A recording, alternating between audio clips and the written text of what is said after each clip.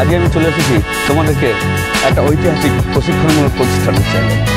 বন্ধুরা, আজকে আমি তোমাদের এমন একটি জায়গায় নিয়ে এসেছি যেটা তোমরা যদি না দেখো প্রচণ্ড মিস করবে। তো বন্ধুরা দেখো, আমি এই মুহূর্তে দাঁড়িয়ে আছি বেলিয়াতরে, বাঁকুড়ার বেলিয়াতর। বেলিয়াতর তোমাদের জানোই ম্যাচাতন দেশ, সবাই জানে, বিশ্ববিখ্যাত সুবিখ্যাত যা বলবে। আর আমি তোমাদেরকে যে জায়গা নিয়ে যাব সেই জায়গাটা একটা ঐতিহাসিক ঐতিহ্যমূলক স্থান, যেখান থেকে বহু মানুষ, বহু স্টুডেন্ট পাস করে বিদেশে গেছে। হচ্ছে আমার পেছনে আমি যেখানে এখন যাব সেই জায়গাটা হচ্ছে Sonamukhi বিষ্ণুপ road.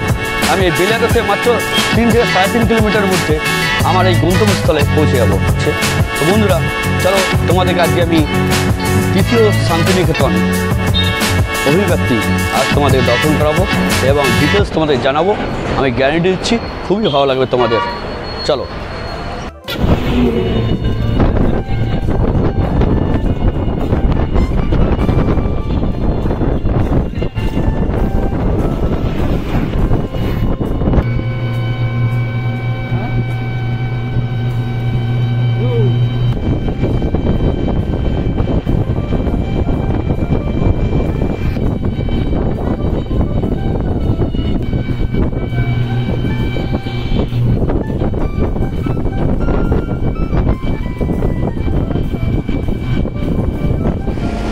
Welcome my channel Taraknath blog.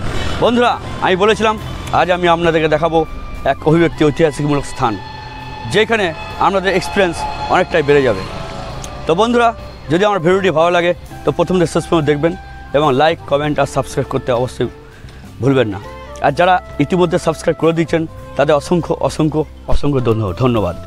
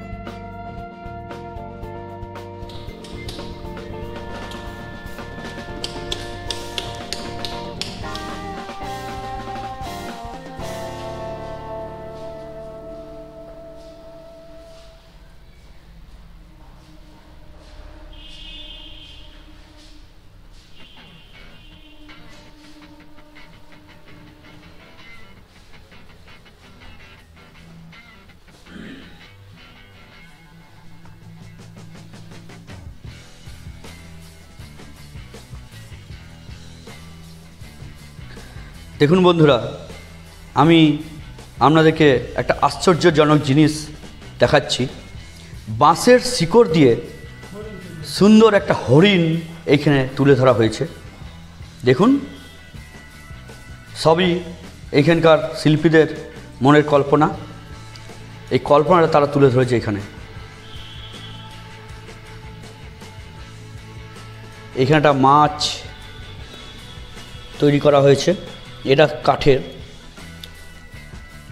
একটা, দেখুন বন্ধুরা, আপনারা মনে মনে চিন্তা করছেন এও কি সম্ভব?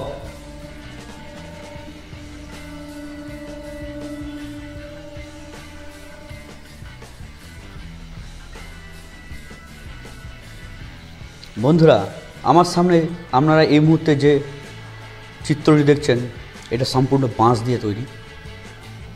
বাঁশের শিল্প এখানে আপনারা দেখতে পাচ্ছেন, কত সুন্দর কারুকার্য।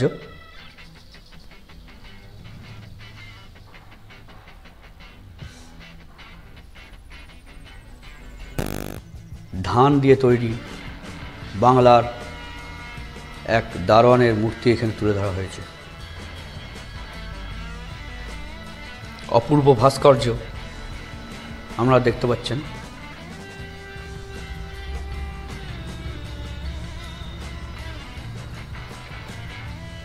বন্ধুরা, সামনে যে রামকৃষ্ণদেবের মূর্তি দেখতে পাচ্ছেন, এখানকার যে প্রতিষ্ঠাতা উৎপল চক্রবর্তী মহাশয়, উনি এই রামকৃষ্ণদেবের ভক্ত ছিলেন, তাই এই মন্দিরটি স্থাপন করেছিলেন। ওনার ছবিও আমি সামনে দেখতে পাচ্ছি।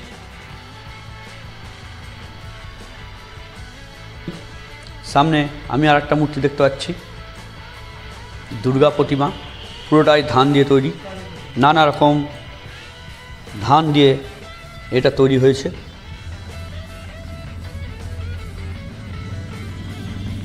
এটা বেলমালা, পুরোটাই বেলের মালা দিয়ে তৈরি।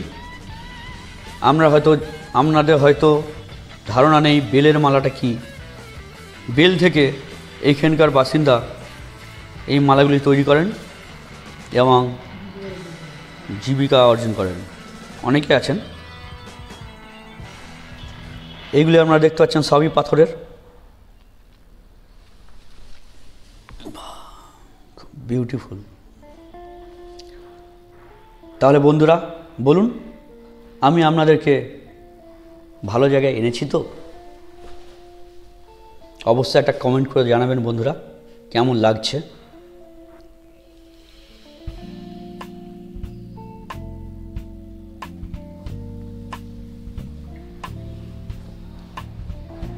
এইগুলি আপনারা দেখতে পাচ্ছেন পুরোটাই পাথরের। আবার একটা আমি আলাদা রকম শিল্প আমি এখানে দেখতে পেলাম, পুরোটাই সাইকেলের পার্টস দিয়ে তৈরি। দেখে নেন, সাইকেলের পার্টস, অ্যামেজিং। এইখানেও ধান দিয়ে এই স্ট্যাচুটি তৈরি করা হয়েছে। বাহ!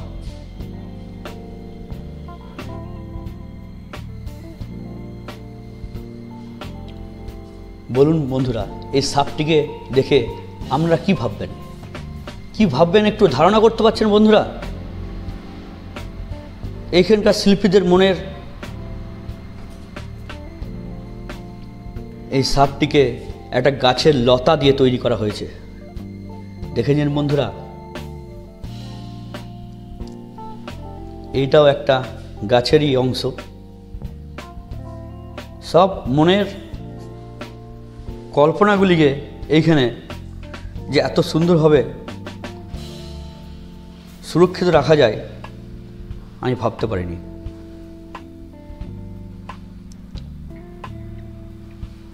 তবে বন্ধুরা, এই জায়গাটি এখনও অন্ধকারের মধ্যে পড়ে আছে।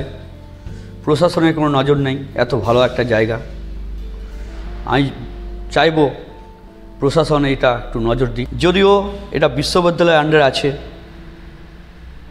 আমরা অবশ্যই আসুন। আমরা যদি আসেন, বেলিয়াতর থেকে মাত্র 3 কিলোমিটার এই অভিব্যক্তি।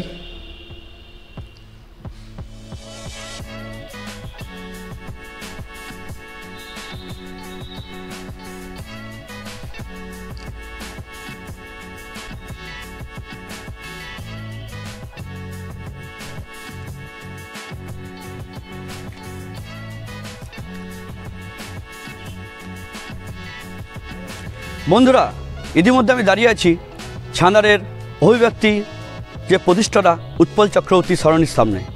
ওনার জন্ম 13ই জ্যৈষ্ঠ 1345, মৃত্যু 13 জ্যৈষ্ঠ 1424। তো ইনার স্মৃতিচারণের জন্য আমি এইখানকার একজন কর্মী, তার কাছে কিছু জানতে চাইছি, জেনে নিন। শুরু হয় 1978 সালে। শুরু হচ্ছে আমরা 1978 সালে এই গ্রামেরই এক ব্যক্তি মানিকচন্দ্র মুখোপাধ্যায়, উনি জায়গাটা দান করেন উৎপল চক্রবর্তীকে। উনাকে বলেছিলেন যে আপনি একটা কিছু ছান্দারের জন্য করুন। কিছু করার জন্য দাদা এমনি ছবি আঁকতেন, লিখতেন, গান করতেন। উনি বললেন তাহলে আমি একটা অভিব্যক্তি করি, যেটা ছবি আঁকার প্রতিষ্ঠান, যার ভিতরে অভিব্যক্তি ফুটিয়ে তোলা যায়। সেইভাবে অভিব্যক্তি শুরু হয়েছিল কয়েকজন মিলে। এখন অভিব্যক্তি চলছে। উনি মারা যান, এখন উনি সেটা বাঁকুড়া বিশ্ববিদ্যালয়কে দান করে যান, যাতে জিনিসটা থাকে। এবং যারা বিশ্ববিদ্যালয় সেটাকে আরও বড় করার জন্য চেষ্টা করুক, যেটা একটা আর্ট কলেজ করুক। গ্রামের লোকের খুব ইচ্ছা, যে এই এলাকার লোকের খুব ইচ্ছা একটা আর্ট কলেজ হোক বাঁকুড়াতে। বাঁকুড়া যেটা নেই, অথচ বাঁকুড়া বড় বড় শিল্পী আছে, কাম্পিং করে আছে। এটা বিশ্ববিদ্যালয় আন্ডারে আছে। হ্যাঁ, এখন বিশ্ববিদ্যালয় আন্ডারে আছে। এখন বিশ্ববিদ্যালয়কে আমাদের বলা যে আপনি একটা বাঁকুড়ার জন্য একটা আর্ট কলেজ করুন, যাতে বাঁকুড়ার লোকের সুবিধা হয়। যেখানে বাঁকুড়া জামিনী রায় রয়েছে, রামকিঙ্কর বেজ রয়েছে, এদের নামে হোক, যাই হোক, একটা অভিব্যক্তিতে আর্ট কলেজ হোক, যাতে সাধারণ মানুষের সুবিধা হয়। বিশ্ববরেণ্য জামিনী রায়ের একটা তো কলেজ আছে বেলিয়াতোড়। হ্যাঁ, সে তো আপনার কলেজ আছে, কিন্তু আর্ট কলেজ তো নেই। উনি তো ছবি আঁকতেন, ভালো ছবি আঁকতেন। এবং আছেন যিনি খুব ভালো ভাস্কর্য করতেন, যার কাজ আপনার শান্তিনিকেতনে প্রচুর আছে। থ্যাংক ইউ, ধন্যবাদ দাদা। এখানে আমি আর একটা ঐতিহাসিক স্ট্যাচুর সামনে এলাম। শ্রী গণেশ ঘোষ চট্টগ্রাম বিপ্লবী সুবর্ণ জয়ন্তী স্মরণে এই স্ট্যাচু। দেখুন কত সুন্দর একটা ভাস্কর্য তৈরি করেছে এখানে। এইটাও সিমেন্টের তৈরি। বন্ধুরা দেখুন এত সুন্দর স্ট্যাচু তৈরি করেছে এখানে।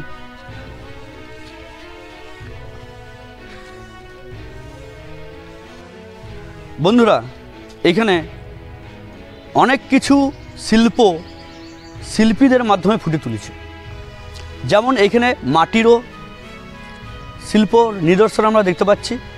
অন্যধারে সিমেন্টের, যেসব সিমেন্ট রাবিশ হয়ে গেছে, মানে ব্যবহার করা অযোগ্য, সেই সব দ্রব্য দিয়ে এখানে দেখতে পাচ্ছেন, সেই সব জিনিস দিয়ে এই সুন্দর কারুকার্য তৈরি করা হয়েছে এখানকার শিল্পীদের মাধ্যমে।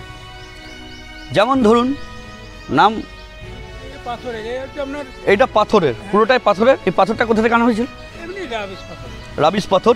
খুব সুন্দর একটা মূর্তি দেখুন, বাচ্চা ছেলে মায়ের চুল বাঁধছে। কত সুন্দর একটা ভাস্কর্য শিল্প এখানে গড়ে তোলা হয়েছে। আর আরও আপনাদেরকে দেখাচ্ছি, আরও আছে ওইখানে। আমি দেখতে পাচ্ছি একজন মানুষ হাঁটু গেড়ে বসে আছে। এইটাও একটা এত সুন্দর তৈরি করেছে যে শিল্পী, তাকে তো ধন্যবাদ দিতেই হয়। এই হচ্ছে অভিব্যক্তি। অভিব্যক্তির মানেই এইটা, যে নিজের মনের কল্পনাকে একটা সৌন্দর্য শিল্পের মাধ্যমে নিদর্শন ফুটিয়ে তোলা। এইটা হচ্ছে শিল্পীর নিদর্শন। দেখুন বন্ধুরা কত সুন্দর একটা শিল্প এখানে করে তুলেছে। আরও আছে দেখুন, এটা যে এই অভিব্যক্তির প্রতিষ্ঠাতা, তিনি এই ভাস্কর্য এই শিল্পটি বানিয়েছেন। একজন শুয়ে, বটতলায় শুয়ে, এই যে বটতলার নিচে শুয়ে বই পড়ছে। সত্যি এইগুলো আপনাদের না দেখালেই নয়। হয়তো দেখেছেন বা হয়তো দেখেননি। আমার তো মনে পড়ে যায় দ্বিতীয় শান্তিনিকেতনের মতো এইখানকার ভাস্কর্য। এটা আমি বলতে পারি, আমি যেখানে এসেছি এটা দ্বিতীয় শান্তিনিকেতন ছাড়া আর কিছু নয়। অভিব্যক্তির প্রতিষ্ঠাতা উৎপল চক্রবর্তী, তার সঙ্গে যারা কর্মচারী, সকলদের প্রচেষ্টায় এই মূর্তিটি বানানো। একজন খবরের কাগজ পড়ছে বসে বসে। দেখুন আর একটা রূপ, একজন বসে আছে। দেখুন পাথর দিয়ে যে এত সুন্দর একটা মূর্তি প্রতিস্থাপন করা যায়, সেটা এখানে না দেখলে আমরা বুঝতে পারতাম না।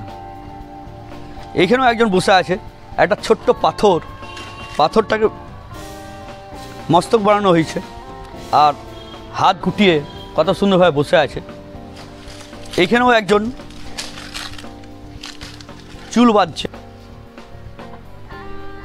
খুব সুন্দর একটা জায়গায় আমি এলাম, আপনাদেরকে দেখাতে পাচ্ছি।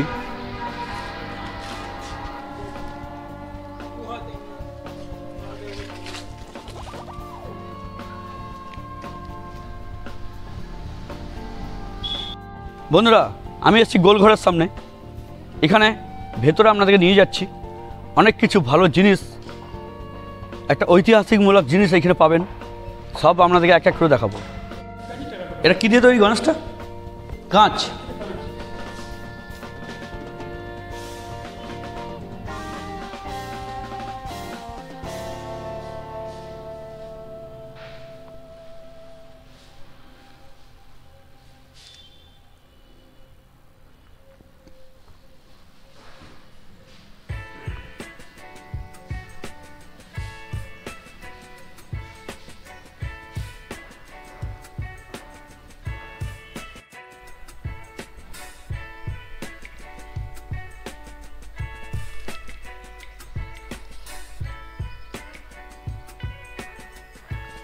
সামনে যামিনী রায় ভবন।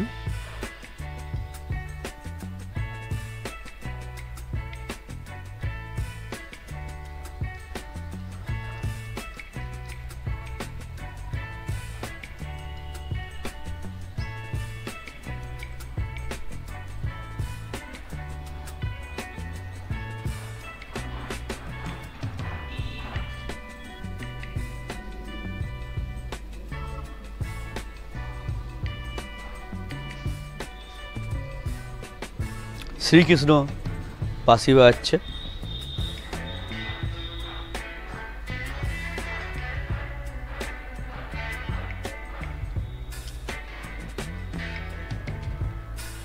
বন্ধুরা, তোমরা দেখতে পাচ্ছ লেখা আছে পাখির নীড়ের মতো। এটা একটা গেস্ট হাউস। কবি জীবনানন্দ দাশের লেখা পাখির নীড়ের মতো, তারই সুর।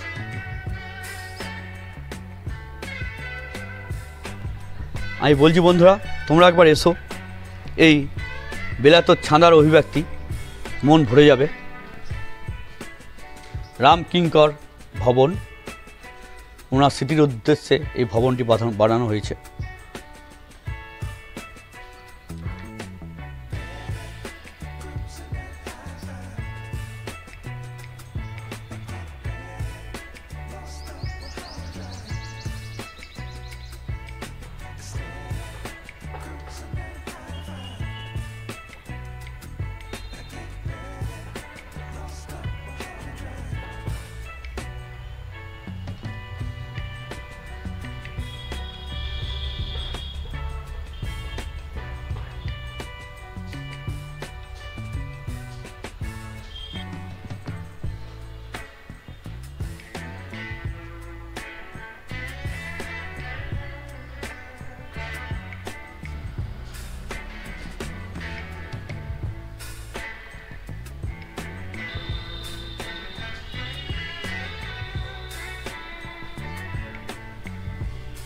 হ্যাঁ, নমস্কার।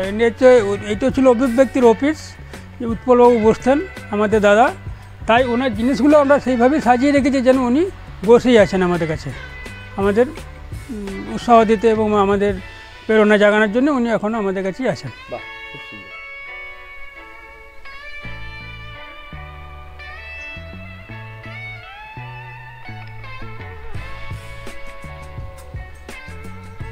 তো বন্ধুরা, আমার ভিডিওটি কেমন লাগলো? যদি ভালো লাগে অবশ্যই একটা সাবস্ক্রাইব করে দিও। আর যারা সাবস্ক্রাইব করে দিয়েছো অলরেডি, তাদের অসংখ্য অসংখ্য অসংখ্য ধন্যবাদ।